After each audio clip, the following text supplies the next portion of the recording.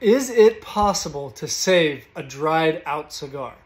Yes. First, how do you tell if your cigar is dried out? Well, typically you'll be able to hear this. If you hear that little crackling sound, that means your cigar is dried out. Now, how do you save a dried out cigar? It's simple. Go ahead, put it back in your humidor that is at the right humidity and maybe even a little high, and just let it sit there for a while. It eventually will come back to that right humidity that is in that humidor, and it'll be ready to smoke. Cheers.